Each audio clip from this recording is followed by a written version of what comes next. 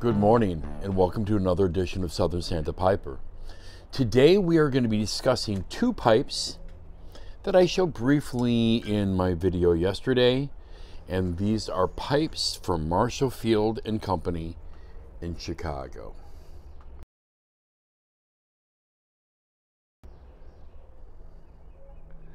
I am going to be actually smoking this one today. This was the pipe I smoked yesterday.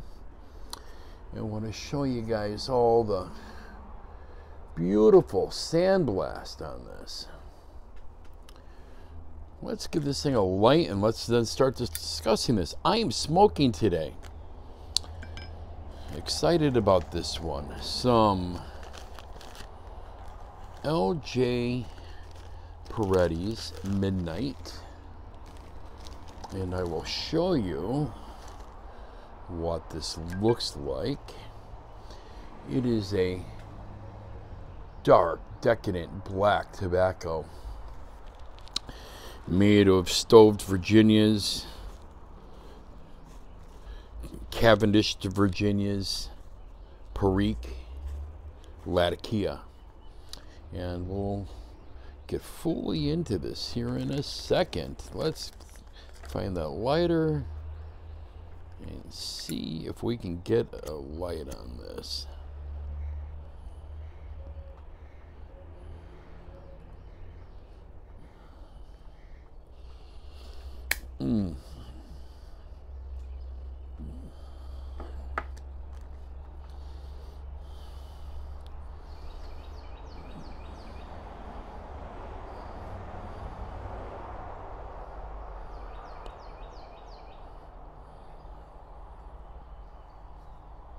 Wow, lovely tobacco.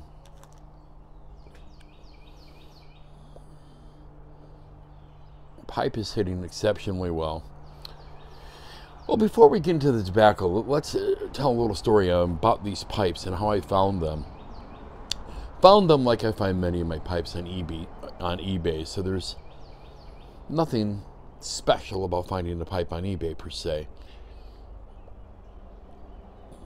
But I had been searching for Orlik pipes. I'm a big fan of Orlik.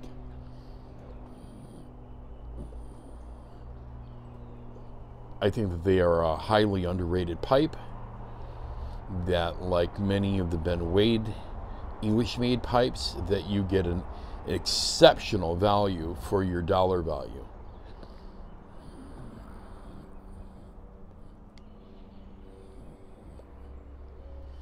So, liking the looks and the way that a Orlik pipe smokes, I was doing a search, and then these popped up. Two Marshall Field and Company pipes made by Orlik, question mark. And they were being shipped from Greece. They were being sold together as a set. And what immediately caught my eyes, being a Chicago native. I've been in Florida now for 20 years, but I was born and raised in Chicago. And Marshall Field and Company, for those of you who aren't from Chicago, was our large high-end department store. Their flagship store, if you will, was the one that was located downtown at Water Tower Place, though they had locations throughout the city as well as throughout the Chicago suburbs. When I was a teenager, I worked at a mall in Schaumburg known as Woodfield Mall. At the time, it was the largest shopping center in the whole entire world. More square footage of stores under space than any place at the time. And one of our corner stores, if you will, was Marshall Fields and Company. And if you walked outside of its doors and into the mall, the first store that you came to on the left-hand side was Jarman Shoes, which is where I worked. So I used to spend a lot of my time on my breaks going into Marshall Field shopping. Would waste a lot of my paychecks in high school buying clothes there. And things were expensive, but back then I had pretty good taste, and liked things by Polo and other companies, and they were definitely a place to find all of that. I remember, though, as a child and as a teenager, seeing their pipes in the stores, especially around holidays and over by the men's department. And so it definitely caught my eye. I never had any idea who made their pipes for them. Never even really crossed my mind.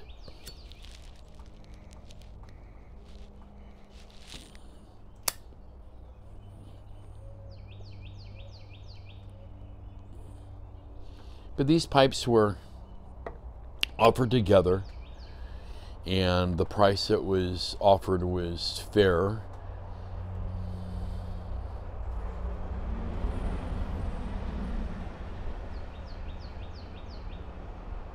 So I gave them a purchase, and I'm really, really, really glad that I did.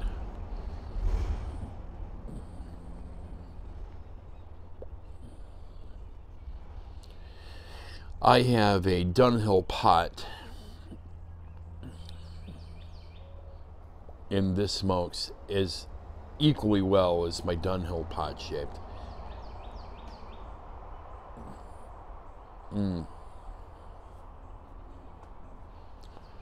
Now this tobacco we're smoking today, this is a gorgeous blend of blackened tobaccos. Tin note, what I get a little bit of that vinegary Virginia smell.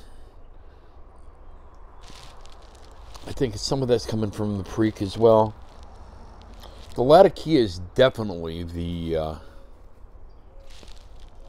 key player here.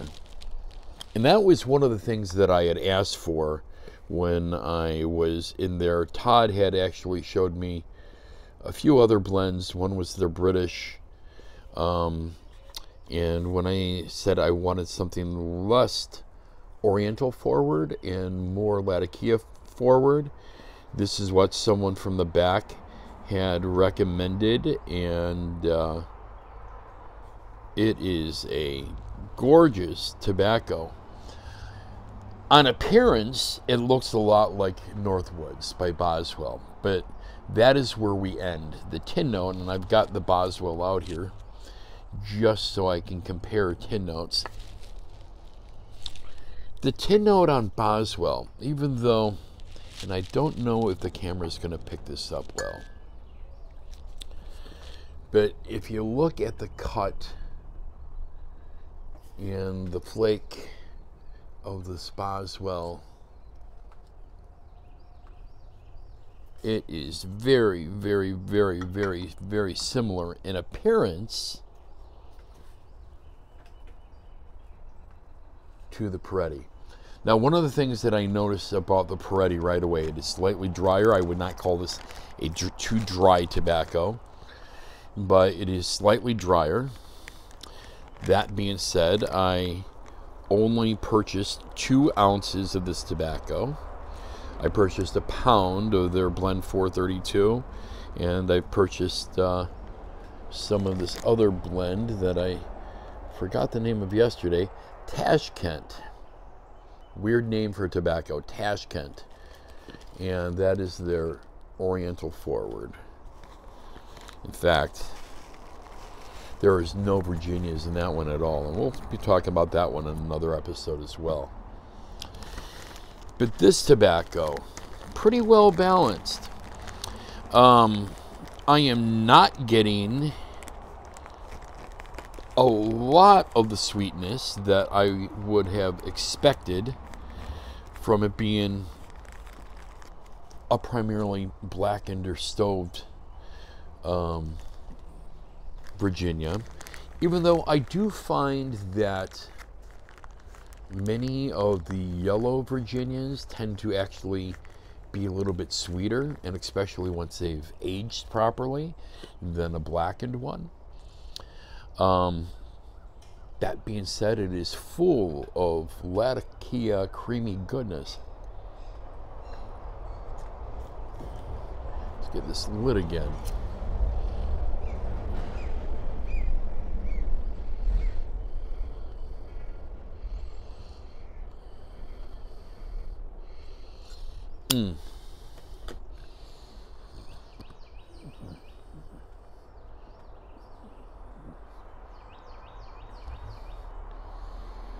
It will definitely be a tobacco that I buy a pound of.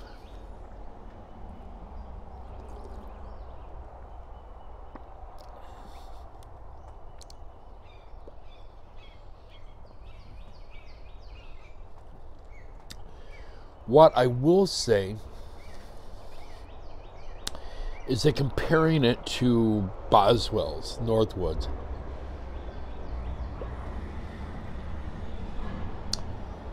it's got a drier mouthfeel.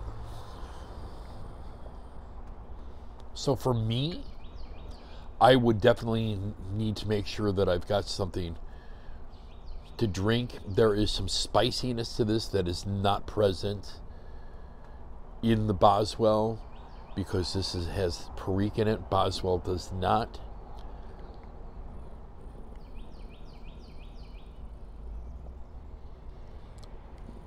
I get a slight floral. I get that muskiness. I'm getting smokiness from the Latakia,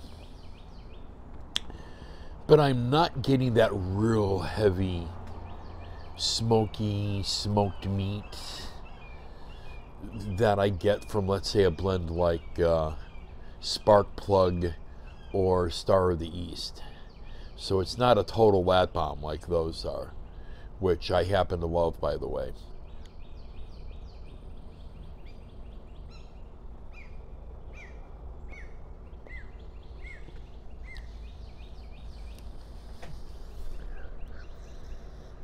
This is definitely going to take a few bowls for me to really kind of get any complexities out of it, because I can tell there's things going on here.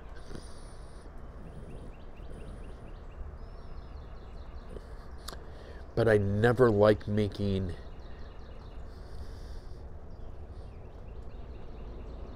I guess an overall impression until I've smoked several bowls of it and out of several pipes. But overall, I would say this is a great tobacco.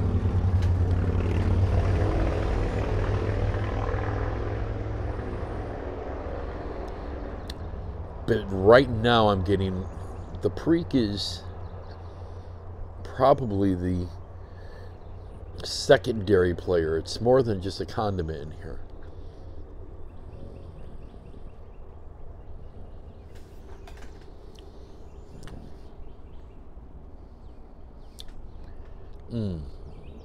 Pretty tasty. So back to these pipes. These pipes, again, listed as Marshall Field and Company.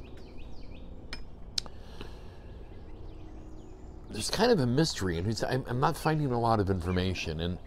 And the best guess everyone is making on these is that these pipes were made by Orlik. Kind of how that's being deducted on whether this is an Orlik or not is kind of just process of elimination. And part of that is actually the font on the pipes themselves. This one is pretty much worn. It just simply says Marshall Field. This one has a little bit more that can be read. Marshall Field Special Grain, made in London, England. And I don't know if the camera will pick that up at all. But made in London, England. But because of the font and positioning, most everyone agrees that was the Orlik factory who was producing this pipe. There was some speculation that they could have been made in France, but it wouldn't make a lot of sense for being made in France and stamped being made in England, even though there are a few pipes that call themselves things like English Briar, etc. And then you see they're made in Italy or made in France on the stem, but those are usually basket pipes, I find, or pipes that are playing on a name, you know, like London Briar or English Briar or etc. And just to find out that they're made in another locale. But this isn't the case. They are actually stamped on the pipe, made in England or made in London, England. So that would eliminate this being a French or Italian made pipe. So with the fonts in here, I can't see it being anyone else myself but Orlik. And I have not done anything. I will probably clean these up a little bit more, but they came to me in lovely shape, never smoked, really kind of just age on them. And this one I smoked yesterday. I mean, this straight grain on here is just exceptional. Just exceptional. And the nice thing about blasted pipes is every blast is going to be unique and different. This one, especially in the light, has some really exceptional grain and just lovely. I'm becoming more and more of a fan of the pot shape. If I ever commission a custom built pipe, I'm strongly considering having a pot-shaped bowl with a long pencil shank and a long stem. Basically make a pot-shaped bowl bing. I also wouldn't mind a pot-shaped bowl Liverpool or even Canadian. Go with like a Canadian oval shank with a pot-shaped bowl. I think would be an interesting combination.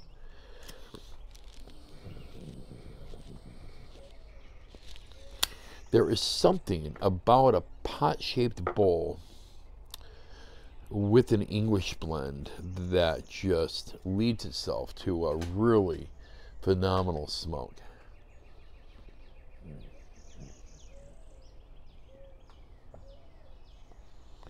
Back what matches used to call the ultimate smoke.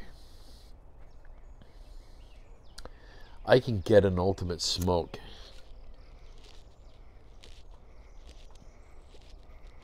out of a few pipe shapes.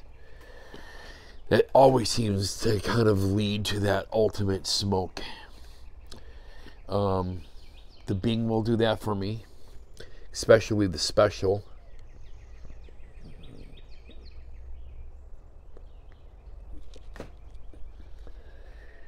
A large Canadian will do it for me. The Dunhill LBS. And every pot-shaped pipe I own, whether it's a Dr. Grabo or whether it's a Dunhill, smokes really well. And with the right tobacco, I am just kicking back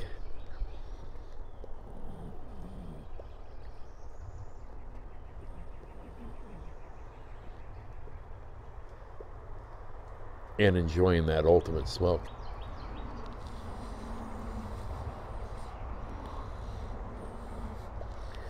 Today's definitely a day that I think I can sit out here and have that ultimate smoke. It is absolutely perfect. If there was perfection in weather, it would be it today. There is not a cloud in the sky. There is a light breeze coming out of the north, which is giving just slight coolness to the air. It is in lower 70s. I would guess it's about 71, 72 right now. The sun is out The skies are a beautiful shade of blue. The birds are chirping. It's a wonderful time to be alive here in Florida right now.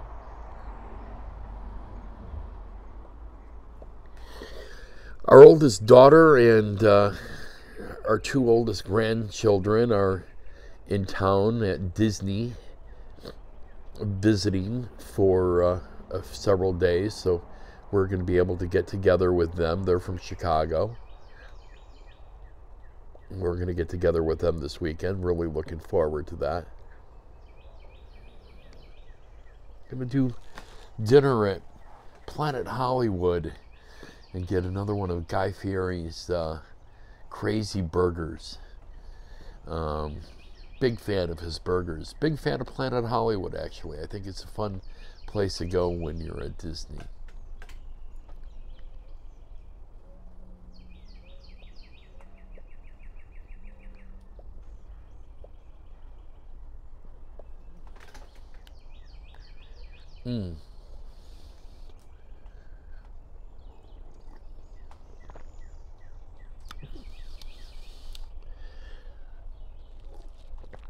I'm not getting that sweetness, and I'm not getting a lot of the tartness either that I'm getting from the tin note, or I should say bag note.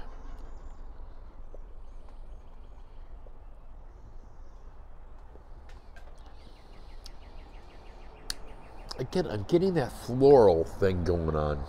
That perfumey floral.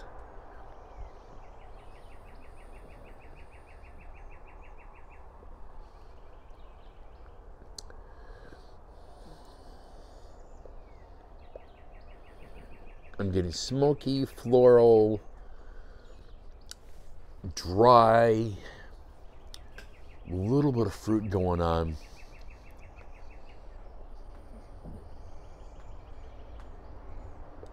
If I was to give this a star rating, 5 stars being ultimate, 1 star being barely passable, 0 stars being just throw it in the garbage immediately, I would probably put this as a strong 3.5 to 4 stars. And 3 stars with me is a very good tobacco. 1 is on the pour, 2 is fair, 3 is good, 3.5 is very good. I consider 4 exceptional, and 5 stars is rare, but to me 5 stars is, well, a blend like Frogmorton is, I consider a 5-star blend. I consider Star of the East a 5-star blend. I consider Boswell's Northwoods a 5-star blend. I consider something like Sutliff East Farthing probably a good 4-star blend. So those kind of give you some of the ideas of the tobaccos that I put up there.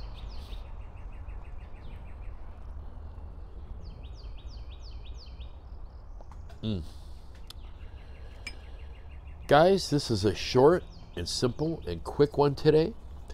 We will not be doing a video during the day tomorrow. I'm going to be doing a live video tomorrow evening at 10 p.m. Eastern Standard Time. Or is this now Eastern Daylight Savings Time? I don't know what they even call it.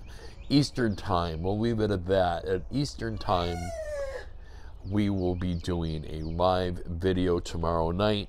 Come join me. Let's get together. Let's have a smoke together. Pull up your favorite tobacco. Pull up your favorite pipe. We'll discuss whatever you guys want to talk about, whether it's just hanging out and just talking about enjoyment or whatever poison that we're drinking that night. If you guys want to talk about politics, religion, things that are off topic, I'm up for anything. Or we can simply talk about pipes. But that is going to be it for today. Again, thank you for joining me on another edition of Southern Santa Piper. I am going to give these Marshall Field pipes 2 thumbs up. If you have an opportunity to find one, if you see one out there on Etsy or eBay or available on Smoking Pipes or any of your other sites that sell estate pipes, Blue Room Briars for an example, if you see any of these, and if the price is within your budget, snag one up. I truly think that you'll thank me afterwards. You'll be like, Ken, thanks for the recommendation. These are great pipes. They're good looking pipes. They smoke well. They've been drilled out well. And for the dollar value, I don't know how you beat the dollar value on these estate pipes. They are just a phenomenal, at least mine were a phenomenal value. But from the ones I've seen, they've all been that way. If you're liking what you're seeing, everyone, please hit that like button, hit the subscribe, hit that little notification bell if you want to be updated whenever I release a new video. And again, thank you for joining me here on another edition of Southern Santa Piper. You all have a blessed day today. Take care.